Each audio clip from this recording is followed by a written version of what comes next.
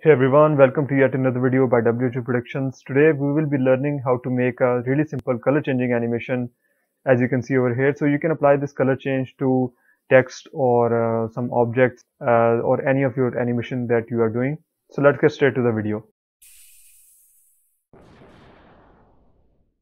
So in order to make this color changing animation, we will first of all have our text over here. So we can just right click on this blank space and select new, and then just go ahead and select text. So you can just go ahead and type any text that you want. So for this text, I'm just going to write some words over here and then press Ctrl All and select all of this text.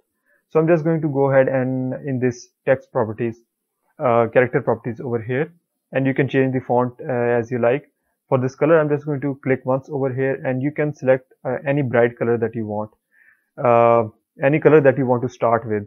Maybe you want to start with purple, or maybe you want to start with blue. So I'm just going to go ahead and select this blue color over here. Be sure not to use black and white.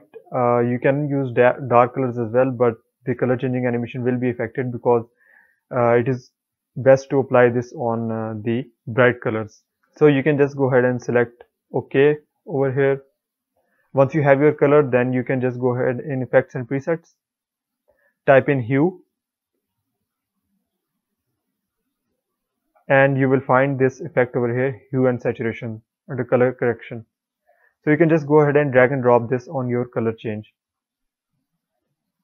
So once you do this, you can see that if you change this channel, then you will change the colors as well. So what I'm going to do is I'm just at 0 seconds, I'm just going to hit this stopwatch button over here, channel range. Then I'm going to go at 5 seconds, or if you want to make it longer, you can. Then I'm just going to go ahead and change as many colors as I like and drag this somewhere over here.